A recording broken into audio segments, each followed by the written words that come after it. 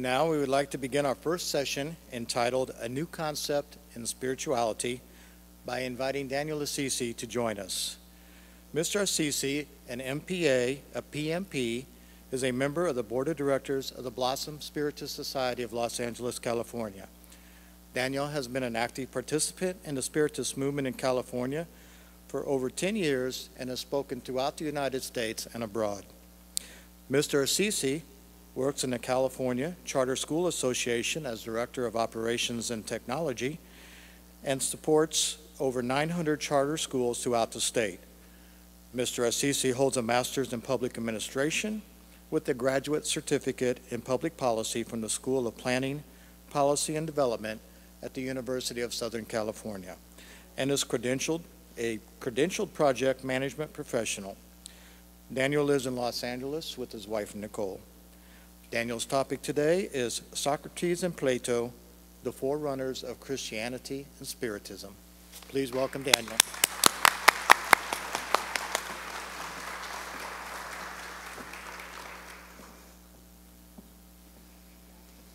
Good morning, everyone. How are we doing today? Excellent. That's the spirit.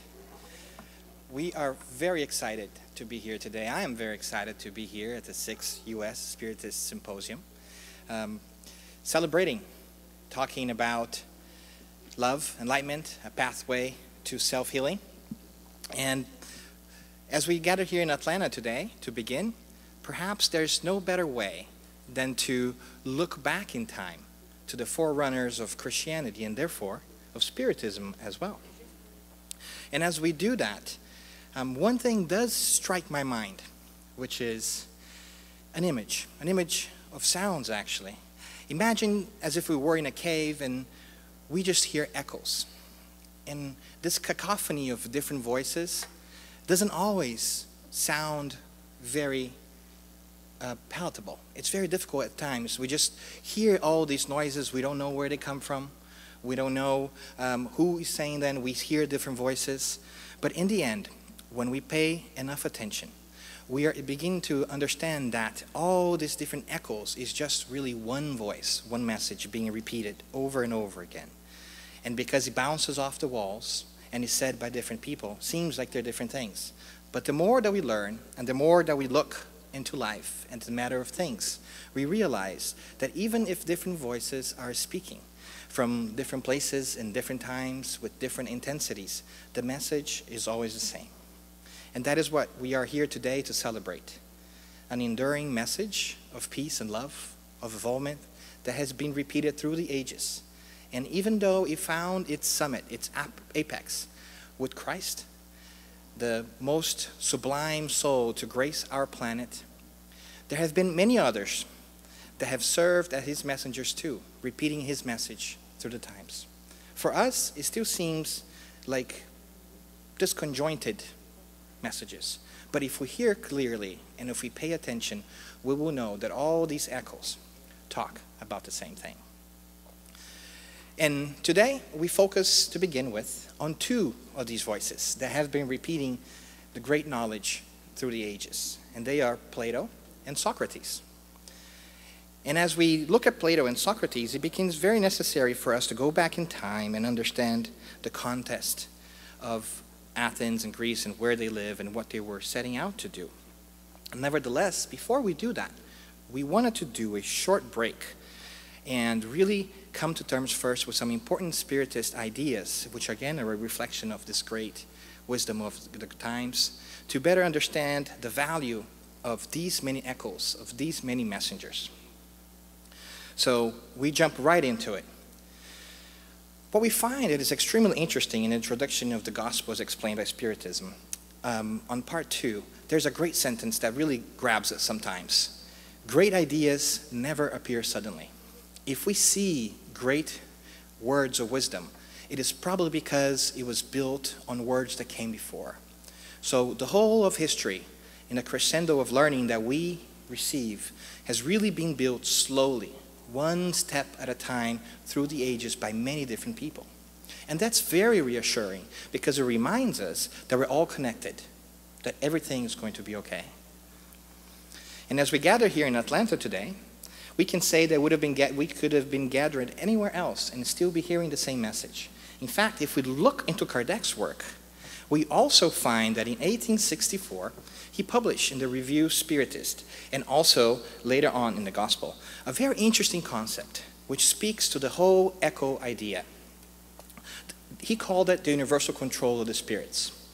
And by that he meant that if a message is repeated by different people, in different places, at different times, it is indeed a sign that is of divine nature. Because God, being just, wants everybody to have access to it. The Word of God, knowledge, love, is not the ownership, is not for the benefit of a few, but instead for everybody. That is why he writes that a man cannot be confounded and can even confound himself. But that cannot be the case when millions of men see and hear the same thing. It's a guarantee for all of us. So as we go out in our lives and we listen to the different echoes that seem to reach us, let us never forget that that too is a proof of the existence of God. And two of these echoes, two of these voices, like we said, are Socrates and Plato. So to look at them, to really understand the whole picture, it is very important for us to have a better knowledge of what the times were like when they were here on the planet. So we dive right into classical Greece, around 400 before Christ, or the Common Era. And Athens was a city-state. And as a city-state, it was very powerful at that specific time. It was the golden age of Athens. He had just left the Peloponnesian War. Many different things were happening in the continent. And even though we think of Greece today as a country, it was really a group of different cities that behaved as a country. And in fact, Greece itself wasn't just bound by the boundaries that we see today. Many different cities, even in the south of Italy, were of Greek nature. So the Greek world was very large. It was a big chunk of the known world at that time. It was also a thriving place for intellectuals and for knowledge. We all learn in school as the birth of philosophy and the great, tremendous involvement with different figures at that time. But we also remember that democracy first took hold in Greece around that time. So a lot of things are happening in Athens. A lot of things. It is a center of learning. There's lots of trade going on. It is indeed almost as if the center of the world at that time. So it is very fitting in this sense then that Socrates and Plato would grace the earth exactly at that point in time in that place. And it's one of the reasons why their message has been so impactful. In fact, to be honest, we know little of Socrates other than through other people. And one of these people is Plato. Socrates did not write anything, but Plato did. And Plato, being his disciple, left us a great deal of information. And in doing so, we are now able to fully understand the whole work and the wisdom of this great soul, Socrates, who many call the foundation of Western civilization. Many say that all the ideas and the thoughts that today we have are but footnotes to the work of Socrates. Naturally, we only have a short minute of times. We cannot revisit the whole of Socrates' life. And to be honest, I wouldn't be able either. However, we're going to give it a try, right? Okay, so one of the most interesting things about that period of time that we often don't know is that it was quite common for Greeks and everybody at the period of time to resort to oracles. They would even take trips to different places like Delphi, where there was a very famous oracle, the Oracle of Delphi, which was Pythias, which you can see there on your side. And Pythia was actually the oracle of Apollo, and it was the most famous oracle in Greece at the time. People would drive and visit, not drive, because obviously there weren't cars, but maybe their cart over there, to talk to her and to listen from her advice from the gods. And by gods we understand spirits. So mediumship was very prevalent at the time indeed. It just went through a different name because, as we often repeat, the word medium itself used in the context of, we know today, mediumship was first coined by Kardec, which is a really interesting factoid for us. But nevertheless, the really interesting piece of it all is that the Oracle of Delphi was once asked, who is the wisest man on earth? And To which she replied, "No one wiser than Socrates." After a while, this specific knowledge, this idea, this concept, made its way back to Socrates himself. And Socrates is a lover of knowledge in general, a philosopher, philo being lover, also phi being knowledge. He was really intrigued by this. He was a very curious man, and he set out to try to understand why is it that the oracle would say that he was the wisest man of all. He talked to many wise men, and eventually he came to realize that they were not wiser than he was. And he was puzzled when he realized there weren't a lot of wise people out there to his standards. That's what he believed. And then he had another great understanding, a great awareness. He understood at that point that he didn't know that he knew that he didn't know. Right? After he talked to all these people, he then flipped his mind, and he then understood that he knew he didn't know. Right? So all that he knows is that he does not know much, and that makes him wise. And that is a fantastic perspective even to our days. In fact, that's a very modest approach, because one of the great many things that we see with Socrates is a great intellectual battle, so to say, with the so-called sophists, which were philosophers for hire at that time too. If you wanted somebody to argue in court on your behalf or make a case for somebody else, you could hire at the time sophists, which were highly skilled philosophers, people who know logic, to make a case for you. And clearly all you had to do was pay them. And there was no question of what you wanted them to act on or talk about. They would do whatever it is that you wanted them to do. Socrates, however, was against this moral relativism. He was very relative for them to argue anything. They didn't care. There was no right or wrong. They just did it for the money. Sounds like modern days, doesn't it? But the interesting thing here is because Socrates was so wise, there are three really important things that his philosophy, his way of doing things brought to us that we should really value to this day. The Socratic method, the theory of forms, which is absolutely fantastic, and the 4 stages of cognition, of understanding. And to talk briefly about the Socratic method, this is the way that he arrived at knowledge. And it really is kind of the precursor of the scientific method that we have today. He would, by talking to people in a method called dialectics, and the word has changed a little bit through time, it's basically just talking to people at a time, he would invite somebody else to make a statement or a hypothesis about something. Then he would ask a bunch of questions to see if they could disprove that statement together. And eventually, generally they did. And eventually the person who made the statement was led then through a conversation of questions and answers to understand that they too did not know much about the subject. And once they reached that topic, then together, the two of them would again through questions and answers review the topic until they arrived at a final destination, which is a fantastic process. Constantly checking itself. Another interesting thing that came out of this process and the method that he used is this idea and this belief that he had about the theory of forms. He looked around in the world, and by talking to people, he began to believe that there was a separate world from the one we saw, and that he called the world of forms.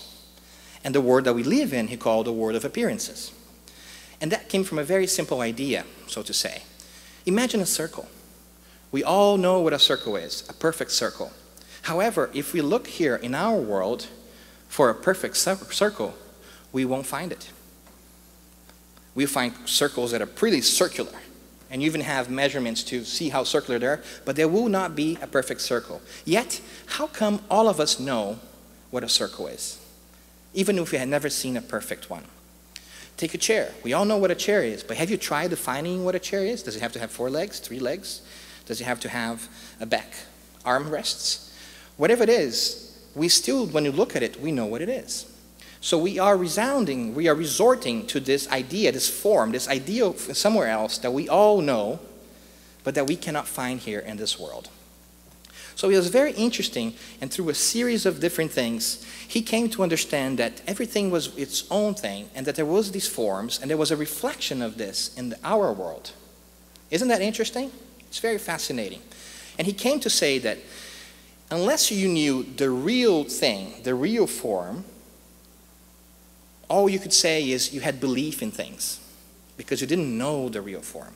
So everything in our physical world, it's more of in the belief phase. It's not really in the knowledge phase.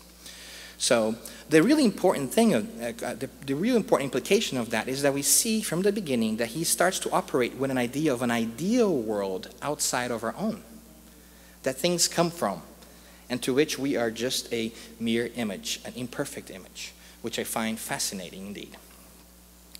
But moving along, he said also, he got really brainy on this. This is really brainy stuff, and even not having a lot of so-called technology at the time.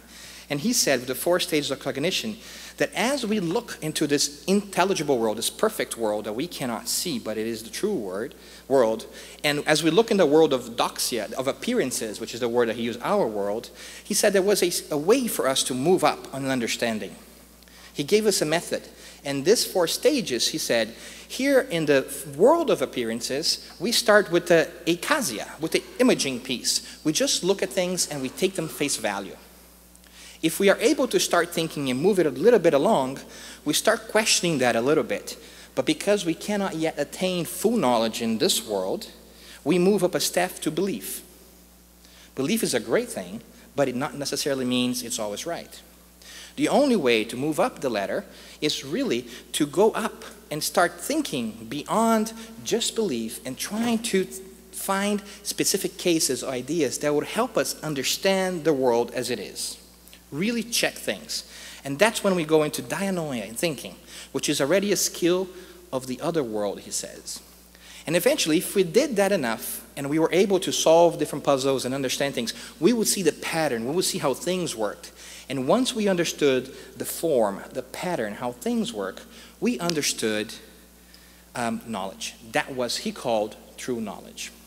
So our quest, he says, in this world was to move from the world of doxia in our thinking habit to the world of forms. And that only came through exploration and through learning and through the practice of what we learn.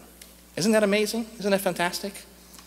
So, but that sounds very abstract, right? It seems almost like an exercise of intellectualism. But he was a very practical man. He talked to people on the streets.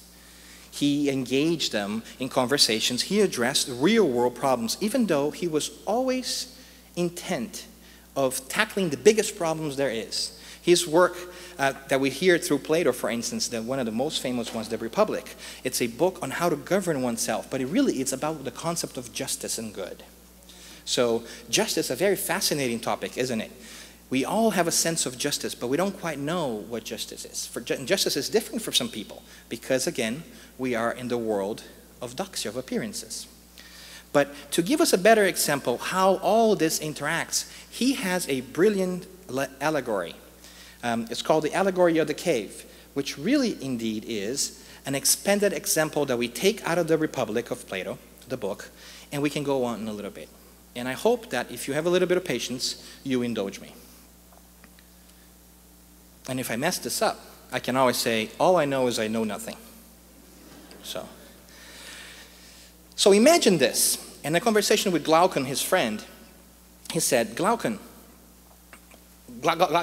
is saying, I'm not quite getting this. Give me an example. And he says, imagine that there is a cave. And this cave has an entry that is deep, far into the earth from the outside world. And inside the cave, along the wall, there's one big wall over here.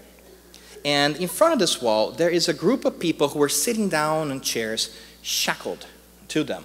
And they cannot also turn their heads. So all they see is the wall in front of them. Imagine, again, that behind these people, there is another little tiny wall, a parapet, through which people walking by carrying different objects right behind it. And behind this wall, there is a fire, a bonfire. And because the fire projects its light, as the people walk down here with different objects, the image and the shadows of these objects are projected on this wall over here. With me so far? Basically, it's an old school movie theater. Hang in there. And here's where it gets interesting. Now, obviously, it's a little, right? It's an example, so just run with it for now. So these people who are sitting over here shackled and unable to move their heads, all they see are those shadows. And they talk to each other, and they see the shadows, and maybe the people behind here carrying this are also talking to each other, and the voice is echoing out in the cave, and these people over here thinking that the voice is coming from the shadows. So those people that are shackled sitting down, looking at the wall, are having conversations about the shadows. They're trying to find out what's the next shadow. They try to remember the pattern of the shadows. They try to make sense of it all. Now imagine that for a second, one of these people here, they're shackled, were free. And they could stand up and move around and turn backs. And when they did, they went towards this light over here and saw all of this. First, when they first saw these people walking around with these forms, would they recognize those forms? Maybe, but it would be very confusing because all they're used to is what they've been seeing on their wall, even though that is the source of the things that they see on the wall. And even further, if they kept walking over here, as they look into the fire, their eyes wouldn't be used to it. There would be pain and confusion and frustration. So in fact, their first natural tendency could very well be to go back and sit on that chair where they were and resume their world. But it doesn't stop there. Now imagine that we were, Socrates says, to drag this person out from the cave into the real world. And as they climbed out of the cave and start seeing the sun outside, how would their reaction be? Wouldn't they be even more pained and even more hurt by the light of the sun? Wouldn't they be even more confused to see the outside world? And maybe at first, they wouldn't be able to make sense of it all or even look out into the wilderness. They would have to look down and look into shades and look into reflection of things in ponds until after a long period of time, their eyes would slowly adjust. And maybe at night, they would be able to look at the skies because it's a little darker. And with time, they will be able to look at the sun, see the sun, and understand that that indeed is the real world. And that the world that they're used to, that they have been living in the cave, is just a separate shadow of all of this. How do you think, Socrates asks Glaucon, they would feel about the other world? Would they want to go back? Probably not. They would realize that they're in a far better place now than they were before. They finally understood that that was just a part of it, and that the real world is outside. But suppose that they did go back. Suppose that they did go back into where they first were, and as they go back, their eyes have trouble adjusting again, and they can't see very well, and they start talking to their old friends and saying, hey, there's a world out there that's very different from this. But what would their friends say over here? They would say, that's nonsense. Can't you see that the shadows are right over here? All this nonsense trip that you've done has just really helped to worsen your eyes. You're worse off now that you're coming back and you can't even see anymore in here. Isn't that fascinating? So clearly, the allegory of the cave is a great extended example of our own existence and the whole theory of forms. We are the people sitting in those chairs, shackled, and only seeing that which is in front of us, the images. It is our responsibility then to try to break away from the shackles by thinking. And in so doing, make our way, even if in a difficult matter, towards the light and understand how the world, the shadows in the world really are created. But it doesn't stop there, obviously. Because in this world of appearances, we can only know partially things. We see the fire. But if we really want to understand the world of forms, the other world, the spiritual world, then we have to do an even bigger trek out from the cave into the bigger arena of life. So in a way, what Socrates does here through Plato is really give us a very interesting model of the world, the physical world, and the spiritual world, and how our process is to understand the physical world and leave out into the spiritual world. And also, isn't it interesting that he also talks about coming back into the physical world? Yes, because Socrates was a believer of reincarnation, and his reason was very simple. Souls are things of itself. If there is no reincarnation, then eventually we'll run out of souls on earth. So they have to be coming back, otherwise heaven gets crowded. Simple logic, right? So it's very interesting a perspective on how he takes on things. But this example, the allegory of the cave, is really truly fascinating because it also shows how we live here on earth. But the fascinating, even more fascinating thing is that that person that comes back into the cave to rescue or try to convince their friends to leave with them to a better world, it's often called ludicrous or crazy or a weirdo, right? And Socrates was, in a sense, that very person doing that while he was alive. He in Athens was trying to convince people there was indeed a world of forms and that we should pay attention to that and not the sophist way of just making do with whatever it is that you have right in front of you. And in fact, his life is so extraordinary if we look at Socrates' life that eventually he gets convicted and is killed over exactly that very point, for corrupting the youth, they say, for putting ideas in people's minds, for not believing the existing gods, because he also talked always about one God, which is very fascinating. But what really gives great testimony to the trial and death of Socrates is he was condemned by a group of people to drink hemlock and die. What's really interesting is that in the process, obviously, a lot of people weren't happy about it, and his friends organized an opportunity to escape. And he had then an opportunity to flee, but he turned it down. The guard that had been paid off to leave the cell open went away, and the cell was open, and he did not leave because that wouldn't be fair. He had agreed for a social contract to abide by the laws of the city, and even if he didn't agree with them, he would stay. Plus, it would really not be nice at all for him to do all this talk and not follow through with what he meant. He wasn't scared about death because he knew the life went on. That's really fascinating. That's really an example right there. Another interesting example to the character of Socrates is he was married to Xantippe. And Xantippe was crying over it. At one point, we are told in the Apology, she says, "Oh, Socrates, Socrates, you were going to die. You were accused unjustly." And he turns to her, you know what he says? He says, "Would you prefer it were justly?"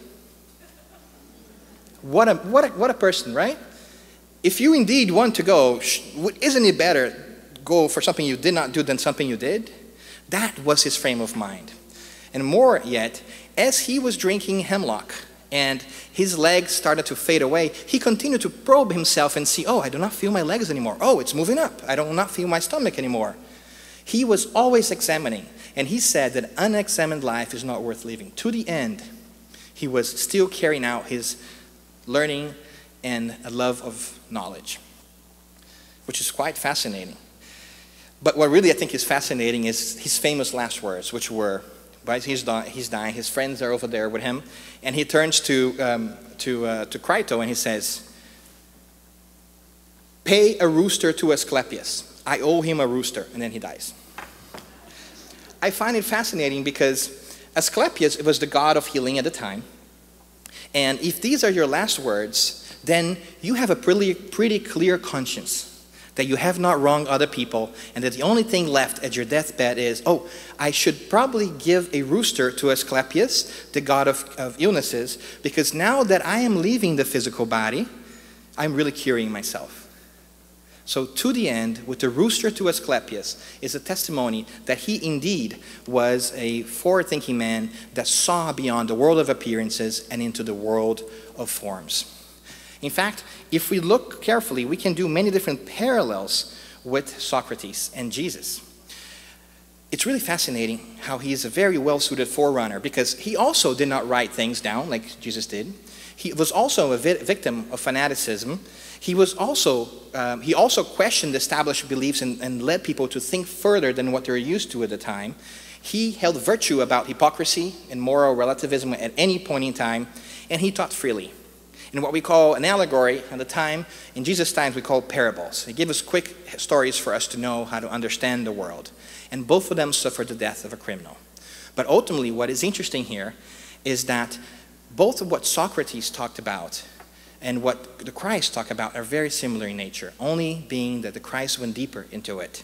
But they talked about the illusion of the so-called forms of the physical world. They talked about the unity of one God. They also talked about future life and the immortality of the soul.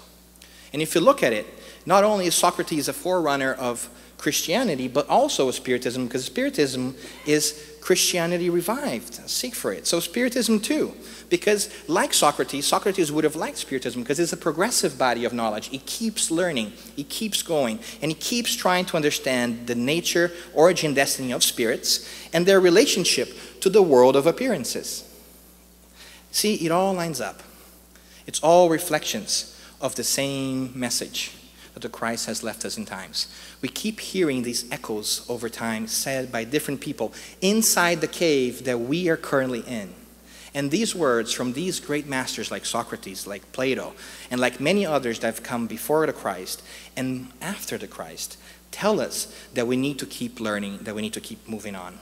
And even if we repeat them ourselves and seem a little crazy and weirdo, like those who return from the light into the cave to talk to other people often do, like Plato did, we can always look at the example of Jesus, who not only came back into the cave for us and was lynched down and killed, but also came back after that to prove that that indeed was a world of forms and that you could indeed return to the physical world.